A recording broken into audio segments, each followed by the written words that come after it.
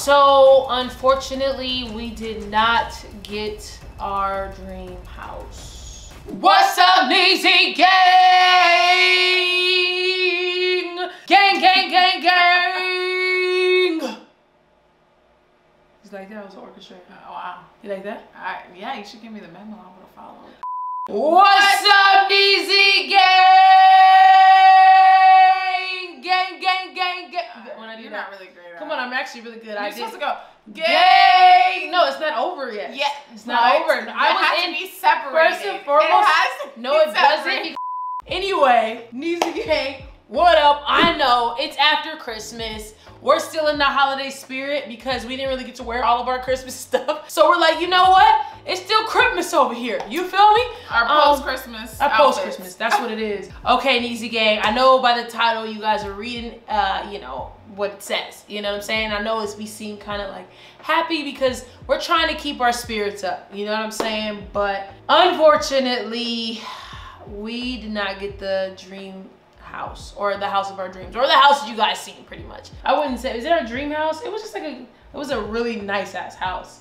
It was pretty huge. It was a dream. It was house. I mean, obviously there's levels to this, but yeah, that was definitely our dream house for right now. Yeah. And it just sucks, man. Like I was really, really looking forward to it, and it honestly took a while for us to even get approved or denied. It was like a whole waiting game. Super waiting game. I don't know. I'm just very disappointed, and we're ready, guys. Like we're so ready to get into a house together so we can bring you guys even better content. Man. Because when we're actually living together, it's like, oh my God, we're gonna be able to film so much easier and even have like a great environment to film videos for you guys in. And it's just like, it's just disappointing. Oh, baby.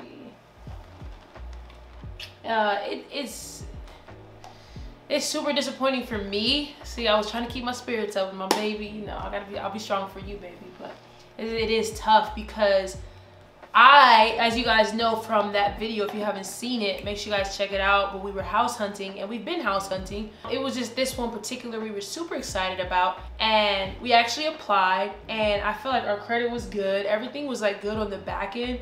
You know what I'm saying? But it was just like, yo, why are we playing this waiting game? You know, I have been waiting for a house for so long and applying for houses for years. And it's like, yo, we're so excited about a house. And to apply for this one and not even hear nothing back, it was just like, yo, what's really going on? Like nothing, not hearing any word. And you have to think about it too. I want to break it down to you guys so you guys kind of understand. When you're applying to get a house, you have your realtor, you know what I'm saying, that you're going through to help you search for houses. I mean, you could do it on your own, but you get a realtor, you know what I'm saying, they'll help you tremendously. Then you have the real estate agent of whatever house they are trying to, I guess, sell or lease or rent out to a tenant, which is us. Then with that, you have also to have the owners, if that makes sense. You know, I'm pretty sure it all makes sense to you guys. If not, I just want to break that down and tell them like what the process was of literally going through just that with her. You know what I'm saying? Just going through that process is crazy because not only do you have to like find your realtor and stuff, she started with this realtor when she was just looking for a house. Wait, are you talking about Jordan or are you talking about the one before? Oh, well, she's had two realtors. Yeah. So right now, good realtor. Basically what I'm trying to say is she had been looking for a house for herself for a very long time. And then when we decided to get a house together, you know, she introduced me to Jordan, and now he's looking for both of us and for like what we both want and need. Yeah. And basically like, you know, Jordan shows us this house. We go, you guys saw it. I mean, if you haven't seen it, go watch our video because the house is magnificent and just a real dream for us. Bro, you know? Imagine us, the Neezy gang in that house, bro. Y'all can imagine all of us in the house. Y'all will be in there with us. But keep going, baby. Tell them about the process of this girl. Well, basically, so, you know, Jordan applies for the house for us. Once we see it, we're like, oh my gosh, like we want it, you know, it was a great location, just everything, right? And basically he didn't hear back and was blowing up the other realtor, the realtor for the home. The agent, yeah. Over and over and over again. And just so much time went by and we just kept asking like, Jordan, like what's going on? And he's like, I don't know, like I've never experienced this before. The lady won't won't even respond. Yeah. Like, we ended up going to her Instagram. We found her Instagram. I went to her Instagram. You know, us girls, us women, we're stalkers. So I Googled her name. What is she doing? What are you She's doing? making posts about stuff that don't even matter. Like, she's chilling and stuff. Oh, so you posted up, huh? You posted up. That's what you're doing while we're trying to get this house. And you ignoring our realtor. And it's not even her. It's not even her house. I feel like it's messed up that you're ignoring us. It's not even your house. It's the owner's house. You know what I'm saying? Yeah. And it's crazy the fact that Jordan said that she was super cool. Our realtor said she was super cool before we even seen the house and she was being responsive. But she was out of town in and out. So pretty much once she finally responded, she's like, "Oh, I'm sorry, I was out of town, and I'm also waiting on." Just so you know, I submitted the submission. What is it called? The application. I submitted the application, but which she never told us. She could have at least told us that she did that when we were blowing her up forever ago. Basically, she was like, "Yeah, the owners of the house haven't responded yet. So let me go even more time without anything for the owners of the house to respond." Then we start looking into the house a little bit more, and we're like, "Dang, the house has been on the market since February." Literally, I went on her Instagram. I stalked her. She posted the house in February, and I'm like, "Wait, hold up." Usually, houses that go on the market, they go quick, especially now because everybody's trying to buy a house or rent a house. Nice houses, and especially at that price range, it was like the price was pretty good. So it's I started thinking like, is this a scam? Like, did we get scammed? So we were even asking Jordan that. We're like, did we get scammed? Like, I mean, what could they really scammed us out of? Like, just the application fee. But imagine how many applications they can get. That's what I was thinking. But the application fee is literally $30, guys. I'm like, what would they be really getting from that? I don't know. But he was like, no, it's a real deal. They're just not being professional. So then finally they get back to us. And they pretty much is just like, no. It's a no. I wouldn't even give a reason. No reason whatsoever. No. Said no. First and foremost, like I said, I've been looking for houses for years. You know what I'm saying? The process of getting a house when it comes to an applicant or an application or a tenant, usually when you fill out the application, they tell you in a few days if they chose you or not, especially if there's a lot of applications coming in. You know what I'm saying? So one, that was a red flag that she wasn't responding right away. Two, the fact that she didn't give us an answer, and we're like, wow, we put everything together and we knew what it was. Like, I try not to think of stuff like this because usually when I used to think like this, it was childish, but no, this was 100% factual. The realtor, in my opinion, I think she was racist, and we know for sure, 100% sure, the owner was racist. And the reason why I say that was because we pull up to the house, we're looking at the house or whatever. As soon as we get there, Jordan says the owner came and just to come and check the sprinklers. Why are you coming? Check the sprinklers. He came to check the sprinklers, bro. Wow, there's a showing. First of all, the owners are never at the houses because we've seen other houses. It's always just the agent. Exactly. And sometimes the agent just gives a code to the realtor and says, "Here, you can go and show the house yourself." And that was the case now. The realtor of the house, the agent, she was not there. Yeah, when we get there, literally, you know, she gives him the key. She gives us the code or whatever. But the owner comes and checks the sprinklers to see if they're working. You know what I'm saying? This is what Jordan tells us. Then he leaves. As soon as we come up, Jordan's like, the owner just came. And I was like, what, really? And he was just like, yeah, like he had an F, like, and then it had a president's name on it. I'm not getting into politics right now, but y'all could just assume which president it said.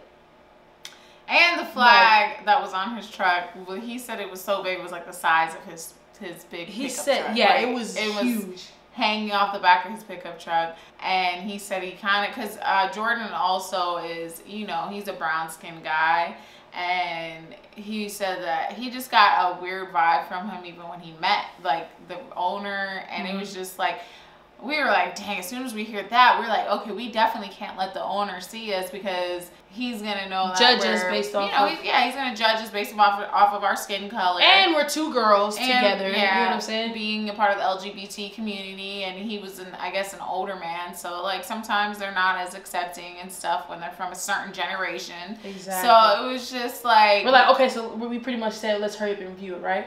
Yeah. Yes. So we pretty much said like, okay, let's hurry up and view it. So we took we didn't take our time, but we did. You know? Didn't we? We took our time. We took our time. Okay, so yeah, we took our time because we didn't think he was coming back And so we view the house as you guys seen in the video. And then we're sitting there, we cut the camera off. We're sitting there like, yo, we love this house, X, Y, and Z, chopping it up in the living room. And Jordan's looking out the window. He's like, yo, the owner just pulled up. And we had just had the conversation how, oh, dang, we definitely want to avoid seeing him now. Like, we don't want him to see us until he gets our application. I mean, until he would approve us. Like, that's when we would, you know? Bruh. I was like, yo, like, let's go out the back. Like, let's go and sneak out because I don't want him to see us because he's going to judge us. Jordan, he's super cool. He's like, no, like, F that. Like, they need to see. He's the owner. He needs to see who you are. Like, who cares? Like, who cares? Like, you know? And I'm just like, nah, I literally got discriminated against already on a couple of houses. I'm not trying to do that. Let's go. So we kind of like sneak out the back.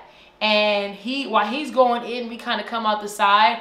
And like we hit our car, we kind of not hit our car, but we like go to our car and then like hurry up and get inside and try to like back down the giant driveway super like discreetly. And we're like, yeah. Dang. We don't know if he ended up seeing us or not. I think he probably did because we both know why. I think we all know why he was at the house. And he comes back twice within the matter of like a little bit of time. And like, I just felt like he was there to see who was there. And honestly too, like even the whole neighborhood, we ended up looking around the neighborhood. Oh my God. The whole neighborhood had flags with supporting the same president.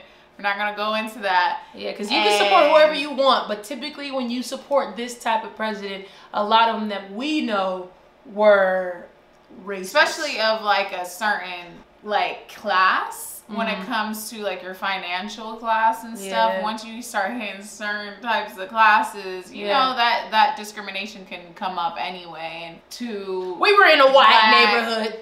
We were in a white neighborhood. It was white as okay. It was super white. And old money. You could tell it was old money. Everyone there was older. They looked retired. And then like there's two young black girls, lesbians, moving into the neighborhood. Like you could already tell it was probably going to be an issue anyway. Yeah, so that's how I was trying to look at it. But it hurt because it was like, yo, this house is fire. But everything does happen for a reason. You know what I'm saying? Even though we felt the energy, we thought that it was going to be our dream home. Everything looked perfect. That could have probably been one of the issues. You know what I'm saying? It could have been like, yo, every time we play our music, which wouldn't be loud because we're not we're not partiers like that, but we go outside, it's probably gonna be issues. The neighbor's gonna be staring. I'm trying to walk my dog and thinking I'm robbing him. A giddy? A getty. A little getty? Yeah. A little getty? A little get together? Yeah. I like you doing that. But yeah, I try to look at it in a positive light. It wasn't meant to be. You know what I'm saying? Even if you feel like something is supposed to be in that moment, you think it's real, you think you're supposed to have it and it's destined. You see yourself in the house. Everywhere. Every corner, every angle, in the shower, in the tub. Everything. The boys would have loved it. Pluto and Boss would have loved that backyard. We had a private hike.